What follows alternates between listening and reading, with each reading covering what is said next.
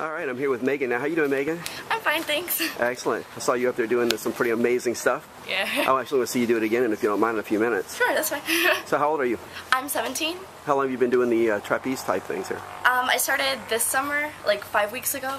Oh, wow. Yeah. So you're brand new at it? Yes, but I've been dancing with Renata. She's my dance teacher for 7 years, so like That's where I saw you at with the Sun Fiesta. Yes. Yes. Okay, I knew I recognized you from somewhere.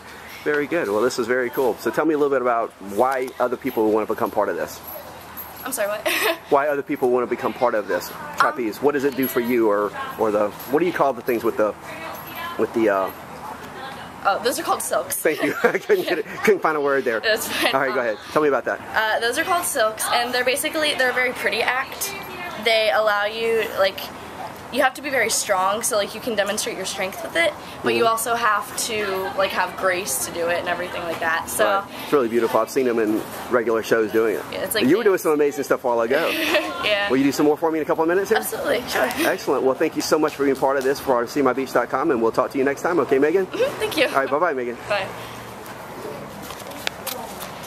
Hi, everybody. I'm going to do a trick called Cutie Pie and do a crucifix, and it's an example of aerial silks.